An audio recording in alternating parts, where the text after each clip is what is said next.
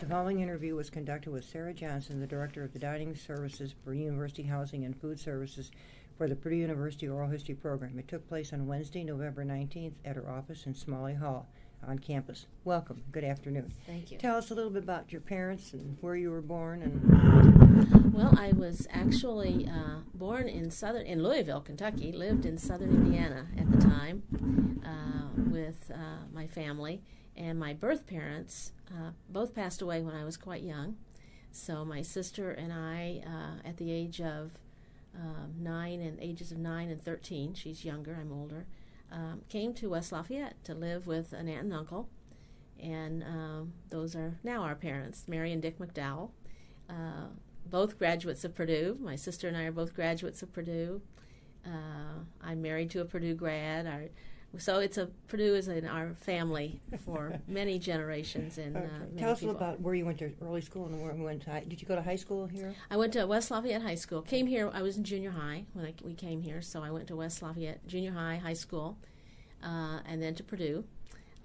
Did you have any other options that you were going to go, or no? Nah, it was pretty much understood that I would go to Purdue, and I didn't really have any other aspirations at that time. You know, in those days, we pretty much stayed close to home. And did you live on campus? Or? I did. I lived in the residence halls all 4 years that I was in school at Earhart at that time, which was had recently been named Earhart Hall. It was called H8 at first.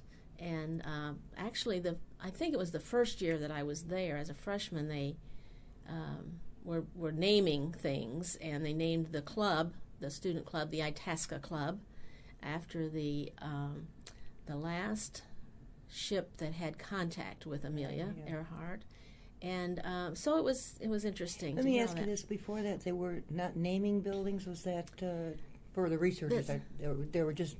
What, H's or something like Correct, that? Correct, okay. Right, yeah. For many years, initially they were named H, and then a number, H8 was Earhart, and then eventually became named. Now, Shreve Hall, I don't think it was ever really H9. I mean, it was numbered that way, but it was named fairly early on. Sure, okay. But some of the others were later after they had opened.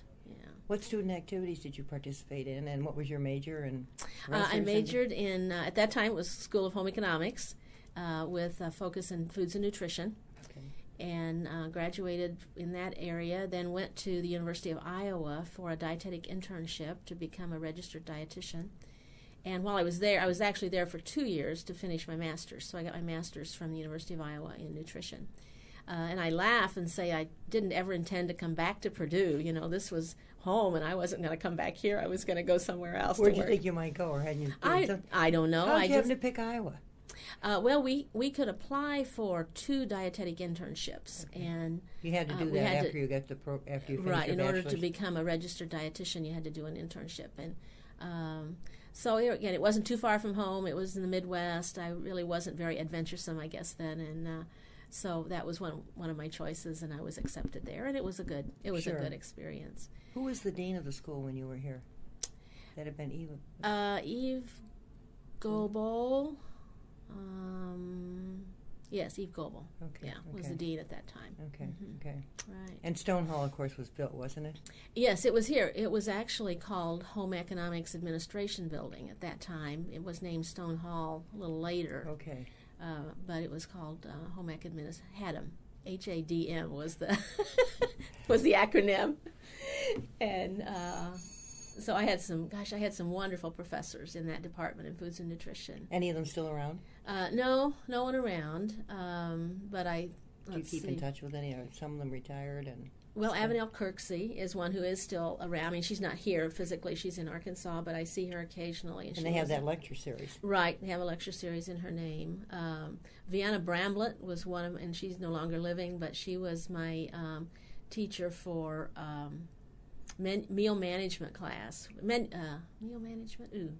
I can't remember the name, but a class that was very hands-on, where you had to prepare meals and things. Did they have the home demonstration houses at that time?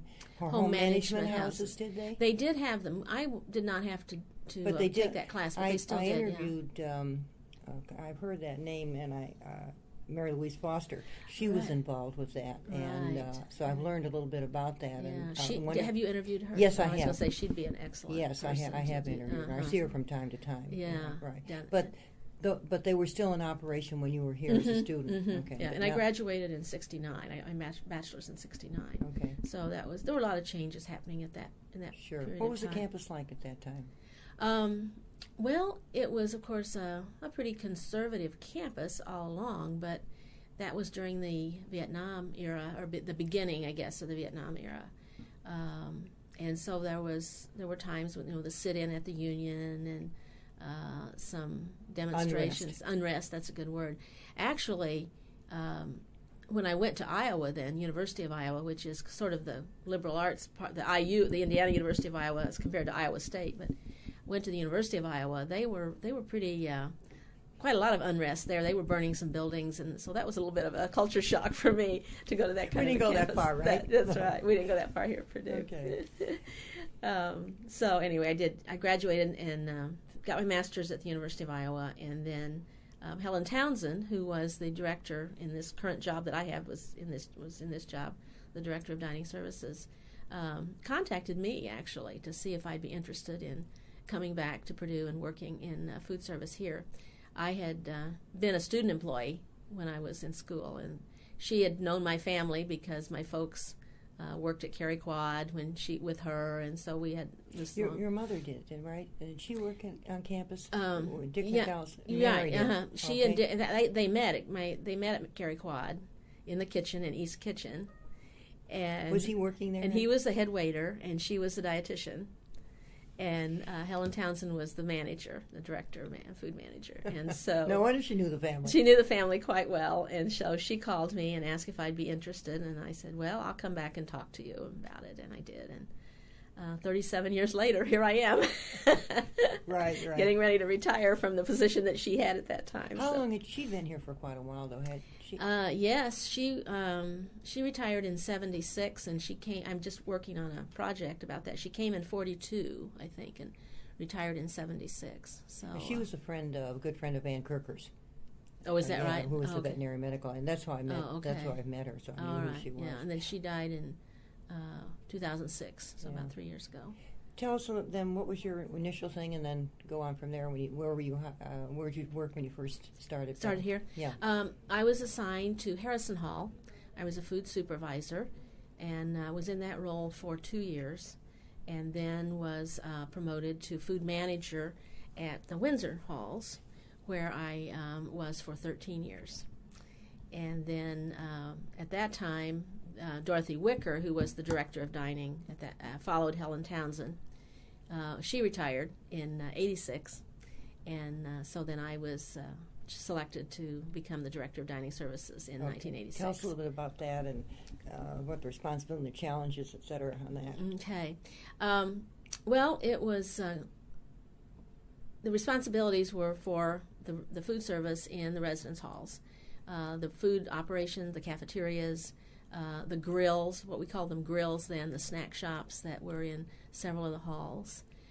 So I was responsible for the staffing of those facilities, the professional staffing, coordinating policies, procedures, working with menus, special events, and just I like to tell people it was anything that had to do with food service could end up on my desk because the buck stopped here, and so I had a lot of responsibility there. Who did you report to? Was that Ron Fruitt?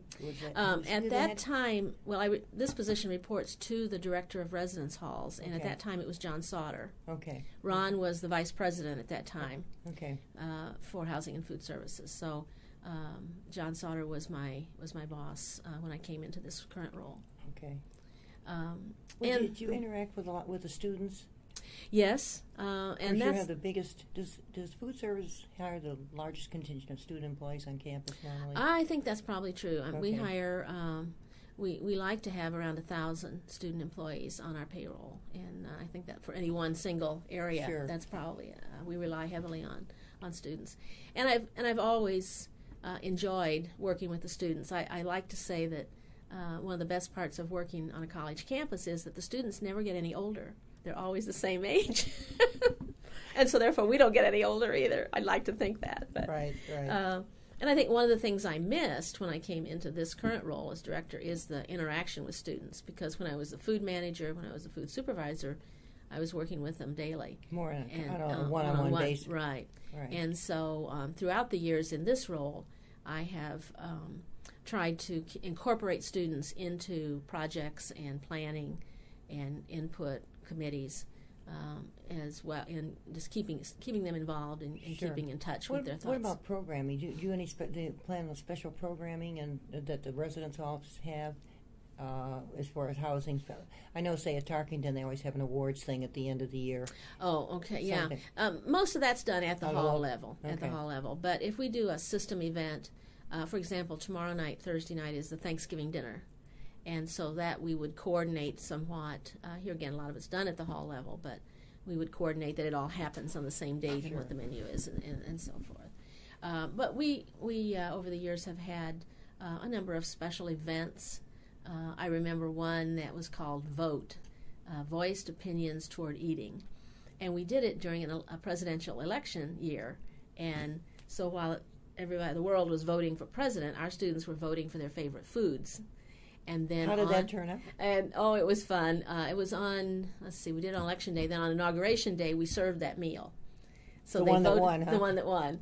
And I mean, it was things that we expected, like spaghetti and chicken strips and chocolate chip cookies. I don't remember for sure, but it was just a really neat way to get students involved and thinking about. Did you do some surveys with students too over time? Oh, we do a lot of surveys. We're in process right now of a web-based survey, customer satisfaction survey, that we do every other year in alternate years through our professional organization, NACUFS, the National Association of College and University Food Services. And so that will give us a benchmark for how we're doing with customer satisfaction. We also have comment cards that students can fill out. If they drop them in campus mail, they come directly to me, and I always respond to a comment card. If a student signs their name and their email address, I will email them with a response, and I expect the managers to do the same, so that we let them know that we read those, we think about them. We can't always do what everybody wants, but we do consider that. We do acknowledge that we got it, and I think this is good because today everything is so, you're pushing buttons and you don't get any reaction. And I get your newsletter that comes out, and I always read the questions, and it's really nice where they take time to send something in. I thank you very much for the service that was done and things of that sort. Really the Q&A is really very nice. Yeah. What about the your big overhaul of the dining facilities, that master plan? Make a few comments on that. Okay, that's for the last about 10 years, that's really occupied my time heavily, but it's been so exciting. It's been challenging. How did it come about? Well, it actually came about after we opened Hillenbrand. And that was the last one. That's the last new residence hall, and opened in 1993, so 15 years ago now. And it had a dining service in it, as all of the halls did at that time. And the students just flocked there. I mean, we had lines out the doors and down the hall and out. Could you eat at different halls at that time? Was the card acceptable at all cards or not? At that time, we were just beginning the electronic card. Yeah, and so when Hillenbrand opened, we piloted it in a couple of halls. So everybody wanted to come and eat at Hillenbrand because it was new. And so I thought to myself and talked, and I said, we have to do something with the rest of these facilities to make them equally attractive, because Hillenbrand can't serve the whole campus. And so I began to think about that and work with a consulting firm that does master planning for dining services, and spent a couple of years really talking about what do we need to do to meet the needs in the future, to look down the road, and then to see what the students are going to want. Right. And so ultimately, with the help of the consultants and lots of discussion with, then Fred Ford, who was Executive Vice President Treasurer, with Ron, who was the Vice President, and neither of whom were real sure they wanted to change. But John Sauter, who was my boss at the time, and I were feeling more and more strongly all the time that we had to move forward and be aggressive, a little bit aggressive, and make some changes so that we'd be ready for the future. And so we decided ultimately that we would consolidate from the 11 cafeterias that we had then, very traditional, straight line, stainless steel college cafeterias, that we would consolidate from 11 to 5, and that we could then put our resources into really great state-of-the-art facilities with lots of variety, lots of menu choices that students would like, and really meet the needs of the students, and at the same time be efficient with our resources. That we couldn't afford to remodel and renovate 11 facilities. No. But we could do 5 and it make should be really mentioned, though, that this is self-supporting, but if you don't get any university funds. That's correct. We are, and I tell students that a lot when they ask, well, why can't we do this? Why can't we do that? Well, it's all based on money if you're willing to pay. And so we have to balance. We're like a business. We have to run like a business because we are self-supporting. And so we finally got the go-ahead to really start planning the master plan in 97. What kind of input did you get from the students? We had and lots also, of input. Did this impact with all of the housing in the community which was going on at that time? Did that have any impact? Well, there was some, because students who would leave the residence halls to go to apartments, one of the things they would say to us is, well, I can do my own cooking. I don't, the food isn't all that great, and I don't like your choices or whatever. And so we thought that if we could make something better there, that would help the retention in the residence halls, and we know indeed that it has in the long run. It has. So we started with Earhart was the first of the projects, and we actually closed the dining service there in the spring of 2000, and started the renovation and reopened in the spring of 2003. With a nice mural in there about Earhart. Beautiful, yes, that we used some things from the archives to yes, make, very nice. and it turned out really, really nicely. And you asked about student input. Yes, we had student input throughout. We had focus groups, we had surveys, we had what we call input committees, where students and staff would sit on committees, and we'd talk about what would you like to see in a new facility, what would you like not to see, what do you want to avoid, and we did that for several weeks. Getting input from that. And then we had a master plan steering committee made up of staff and then student representatives on that. And that steering committee ran for, we probably started in 97 and 3 or 4 years. And so students would rotate off and on. And so you get different views from that. Get different viewpoints. So we had lots of student input along the way. And one of the real interesting pieces we had was the concern was from students and also from alums in many cases who had lived with us in the past was, you're not going to have a food service in every building? What are we going to do? How are we going to do that? And so with the introduction of the electronic ID card, where students could make their own decision to go somewhere else to eat, they began to realize that wasn't such a bad deal because they could choose what they wanted to do. And so we said, okay, if you have a place to go to eat that you like, how far would you walk to get there?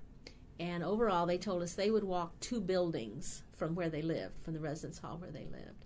And so one of our goals in the master plan was to strategically place these dining courts so that nobody has to walk more than 2 buildings from where they live. And they can walk farther if they want, and they do, because they walk from McCutcheon to Ford Dining Court. But on the average is what you were asking for. Yeah, and if they want to go right next door, they have a place to go next door. So we've really worked hard at listening to what students say and what they would like to have, and then once we opened the first facility at Earhart, and they saw what that vision was and what we were doing, then we didn't have any problems after that. They were excited for the next one and for the next one, and they had the picture, and they knew that it was going to be good. But then that was a renovation. But then you went to separate facilities, such as Ford. Ford was the second. Okay. And actually, in the original plan, we were going to renovate Cary Quad and create a new dining court there. Because we had all this space, we thought, why waste it? But as we got into that project and the details of trying to renovate a place like Cary, which has the quadrangle design, to make it handicap accessible, to air condition it, it was going to be huge. And somebody, I think John Sauter, said, we could build a new building for the cost of what it'll cost to renovate Cary. And so from there we said, okay, then we realigned the master plan and said, okay, we'll build this new facility between Cary and Owen. And it was an excellent decision, because we could never have had a facility as nice as we have at Ford in a renovation. What did the Ford say when you decided to? How did that come about? Did the board of trustees? Of course, they had to approve it, but right. Well, it was. Of course, it was somewhat unique because they were alums of the university. They hadn't given a big gift. Yeah. They had given their lives to the university, and we were thrilled because Fred was the one who actually had signed off on the master plan. And I think they were very thrilled. They were very excited. Having interviewed them, they are pleased with it. Yeah, and I think the new arch that's just been dedicated is really quite nice. Yeah, but it was a really cute story about that. Is we go to Central Presbyterian Church, and so do the Fords. And there were two students at church recently who were sitting behind Fred and Mary, and got to talking to them afterward, and introduced themselves. And the students said, "Fred and Mary Ford. Fred and Mary Ford. Why does that sound so familiar?" And somebody else standing by said, "Well, your students, you're on campus, Fred and Mary Ford Dining Court." Oh my goodness! The students were just amazed that there really were people named Fred and Mary Ford who really were living. Yeah, who were living. So it was really. I bet they got a kick out of it. And Fred and Mary got a real big kick out of it. That was really neat. Oh. So that the Ford Dining Court was just such a great. It was a great decision. But we'd never done it before. We'd never built a new building that was strictly dining facilities. But it turned out wonderfully. Did, right. And the third project was Windsor. These are all focused within the master plan. Right. This is the master plan. Right. And so Windsor was a renovation. I wanted, and people agreed very much, to maintain the Windsor ambiance, the English Tudor architectural style. And so it's very different than the others in its interior and its design and its decor. I call it a warm, cozy feel as compared to the contemporary, airy, open of Ford and now of Wiley. But I thought it was important to maintain the history. I feel very strongly that we need to keep some institutional history, and people should know. And of course, this is representative of that as well. Right. And then the last one was Wiley, what's now the Wiley Dining Court. And here again, it was originally going to be a renovation in Wiley Hall, but we just determined that Ford had been so successful as an independent, freestanding, that it really was worth a little bit of a delay and getting something built that was new construction. Are there any differences that you added on from Ford versus Wiley? Some things that little enhancements. One is that South American. Right. Well, the menus there are some differences in the menus. We actually, when we started the design of Wiley, we said we don't want them to be cookie cutters of one another. We want them to be unique in their own way, but we used a lot of the good things about Ford and then adapted them to make them a little bit unique. So the basic layout is kind of circular, and that is the same at Ford, the dish machine or dish room in the center and some of those things. But it still has a very different decor, very different ambiance, and the menu items are. What about the impact on staff that were in? You had a lot more staff in the residence halls, dining facilities. Right, and one of the things that I just spent huge hours on was reassuring staff that, and we promised staff that no one would lose their job, and we had calculated in our financial plan that because we were doing this over a period of years.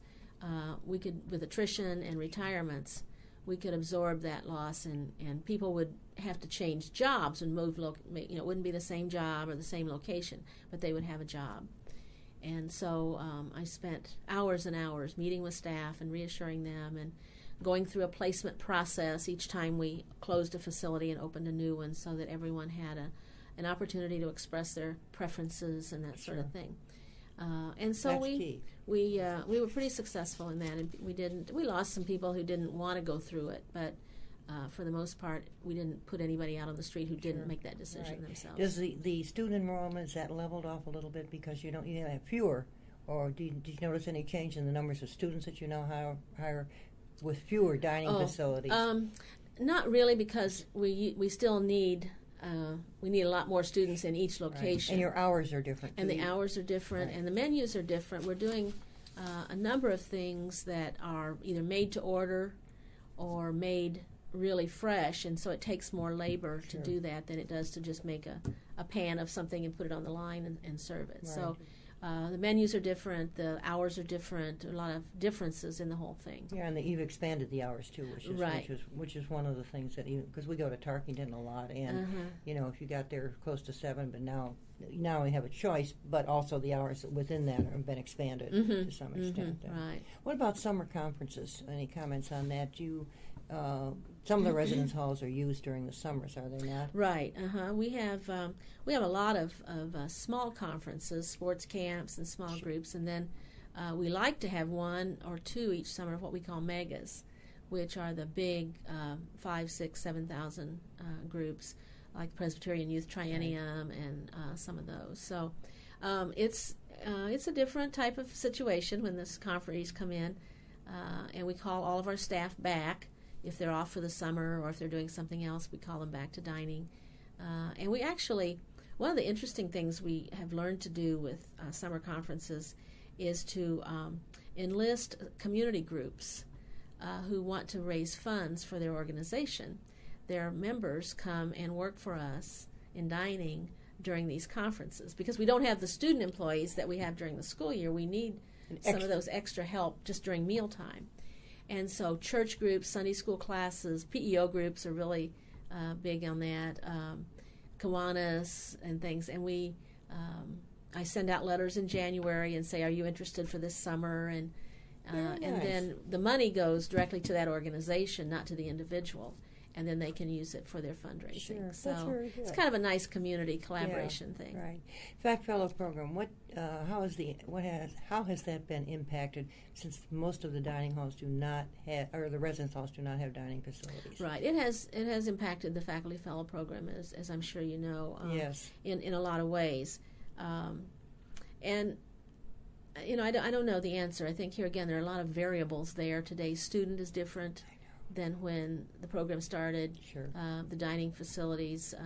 We try to encourage the faculty fellows to be creative, think of ways that you can interact with your students.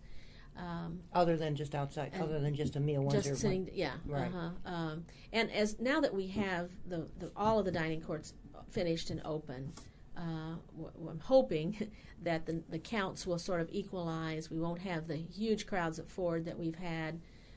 And that there'll be a little more opportunity for the FAC fellows and so forth to find those niches. One of the things I think it's been good is to have those open houses or something beforehand, which you did for Wiley and also for the Ford. We had when we got the cards for the FAC fellow. That was nice. It worked out really well. Let people know what it's like. Yeah, exactly. Sort of and you can do that before school starts or during Boiler Gold Rush or whatever. Then. But I think the faculty fellow program been a great program over the years.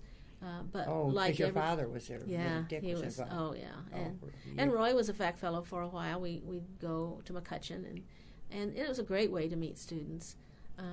But even the functions that they had, you remember years ago, they had Winter Whispers, the dinner dances, and Jim and I would go to the dinners, and then they say, "Well, will you be joining us for the dance?" Because the bus would take them, and he'd say, "Well, we'll be there later." Right. And of course that was, and those dinner dances. And Vern Freeman, was a FAC fellow over in Tarkington, and he came and sometimes I think he went to the dances. Is that right? Yeah, we didn't go to the dances very often either, but that was a wonderful tradition, the dinner dances, and of course from the early years, the 40s and the 50s and into the 70s. And it'd be interesting to know what students today would think of that, but they wouldn't know how to act in many cases. The diversity. A couple comments on diversity. You have programs and things of that sort. We do have residence halls. We actually have a coordinator of diversity and community relations. James Foster is doing a lot of work with that, as well as a fellow in our EQ and Resources department. And they have a program of that's integrated with dining, particularly at Windsor, where they do international dinners, and an international theme dinner once a month or 2 or 3 times a semester, to show students what that food might be like culturally and so forth. But I think the other thing, and we do a lot of menu items that are diverse. Which is good. International foods, vegetarian, vegan foods. I mean, things that we would never have even thought about 10, 15, 20 years ago. And also in the community, there's been restaurants that have opened up. Right. So Windsor has an international line station that does. Today was Cuban and Hispanic. They do East Indian. They do Mediterranean. They do Greek. We have Asian food in a couple of locations. Of course, we have pasta and Italian food, and we have the churrascaria in Wiley for the Brazilian. So we really try to be very diverse in the things that we have. But the other part of it is that we have a very diverse employee base both in our student employees, but also in our regular employees. And it's really interesting and makes it very nice. We visited some other schools in the Midwest a couple of years ago as we were preparing to open Wiley, and came back, and I really hadn't thought too much about it, but the staff that went with me said, "Wow, Sarah, did you notice how they didn't have any diversity in their staff at all? They were just all women, Midwest, white." I mean, it was just very interesting to see that difference compared to our situation, where we really have a very diverse campus. And I know it's not as diverse as some people would like, but it is quite. And I think these international menus and things of that sort just add to it, enhance it. I think we had a guest at Wiley Dining Court last week who came there because he's from Brazil. He's a postdoc, I think, or visiting scholar maybe, and had heard about the churrasca, and he came and told us that it was very authentic, and he loved it, and he came back and brought some friends. Super. That's what we need. That's what we want. We need all that PR. That's right. That's right. Now, a couple of awards for the housing and food. So you got you talk about these, the Presidential Service Award from the Association of College University, and you were the third person to serve as chair of the Food Internship Committee. Right. And they highlighted that in the announcement. Oh, okay, yeah. The NACUFS, which is our professional organization, has a food service management internship that is a summer internship. And Helen Townsend, who was my predecessor here 2 generations before, was instrumental in starting that internship. And Purdue is the only school in the country that has continually hosted students every summer since that started in 1960, I think it was. Wow. And Helen was the chair of that committee for many years. Dorothy Wicker was the chair when she was, and then I was the chair for many years. So all 3 of us have been really involved in that program and that committee. And it has brought us students, and the students come from other schools. They're not Purdue students who intern with us. Are Purdue students not eligible? They can apply, but they would go somewhere else. Oh, they go somewhere else. Yeah. Okay, they wouldn't intern here. And so we have some staff members, and have had staff members who were interns, and so it's just been a really great professional growth opportunity, and it was another way that I had of being involved with students and staying in touch and also with students. at the association at the national level too. And at the national level, and then meeting other professionals, other colleagues around the country through this organization. And so it was a great experience. Is there a limit on how many can apply? And do they get money or?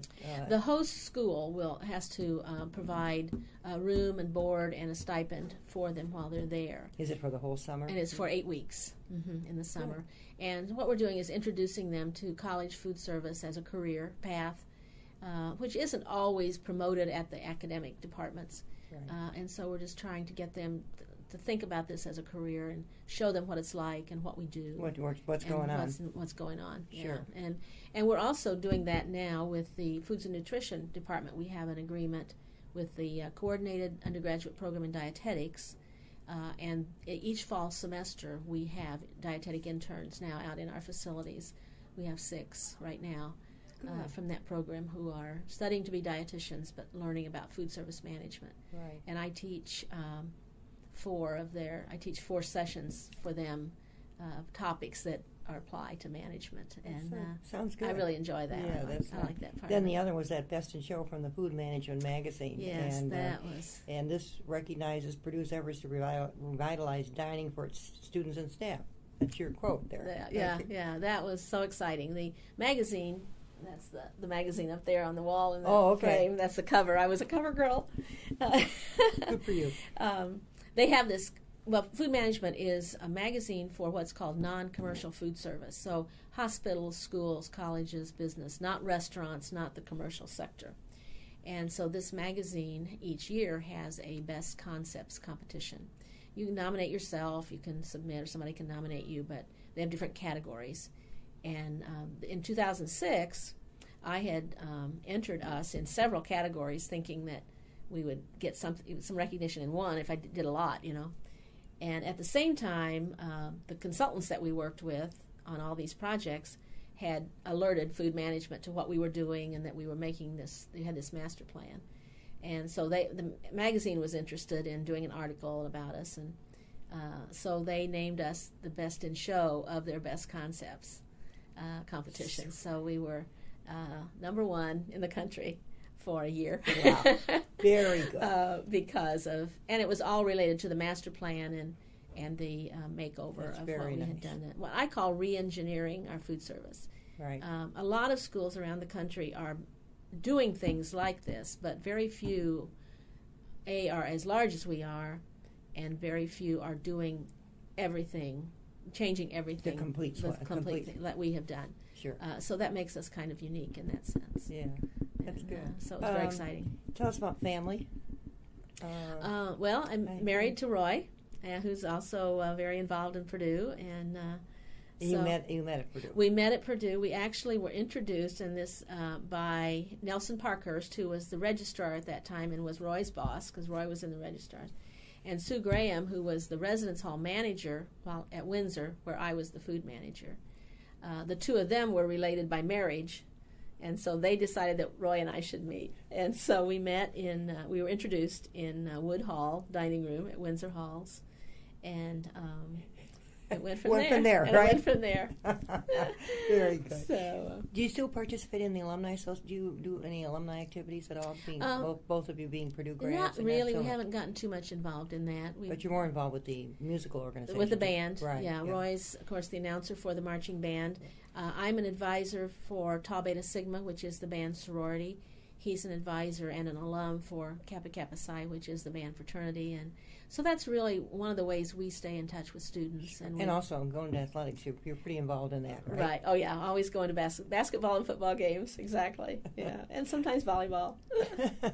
So we love Purdue, and we're going to stay around in Purdue in retirement. We're not going anywhere. I was going to ask you what your post-Purdue plans. Yeah, we're staying here. We're volunteer community organizations, community activities, campus organizations. And he helps out, I know, at the Visitors Information Right. Center. Right. And I was thinking I might be doing that too. I think that would be a fun thing to Sure. do, just to see people and stay in touch with things.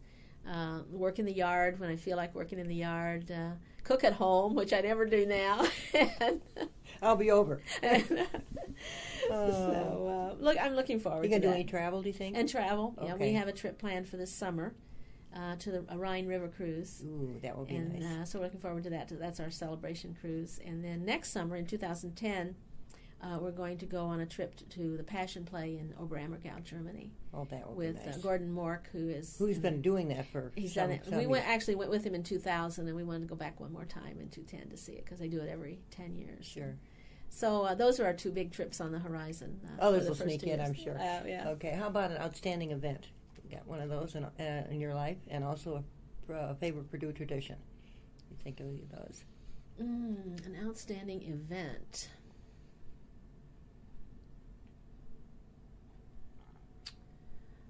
Well, personally, I guess, and from my career and my job, I think, of course, the master plan has to stand out as something that I didn't ever expect to be involved in. And when we opened that first facility, I told somebody it must be sort of like birthing a baby, because I've never done that, but it must be like that because of it's painful, but it's exciting and just so rewarding and so great to see the student reaction.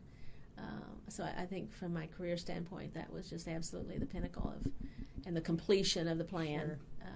That we were able to complete it. On your watch. And on my watch. Yeah. And if we were starting it today, we couldn't afford to do. I don't think it would ever happen. It's for a variety of reasons, but we're done with it, and I'm really happy with that. What's your favorite Purdue tradition? Got one of those?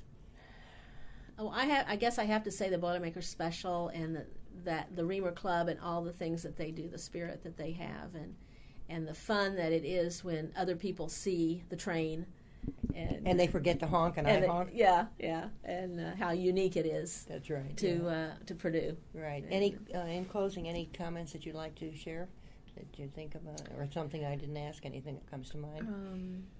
Well, I think I'm prejudiced, but I think Purdue is a great institution. It's a great place to work. It's been a great career. Great students, great staff, dedicated staff, and I wouldn't change any of that for anything. I just think it's and the history that is Purdue, that accompanies it. That's right. is just so amazing. I hope that in retirement I can do some more reading and read some of those Purdue books that are on our shelf that I've never read, but I know we'll are put really it on good. our schedule. Yeah, right. Okay. Right. Thank you very much, Sarah. I really appreciate this. I Thanks appreciate so it too. My pleasure. It was Thanks. so much fun, and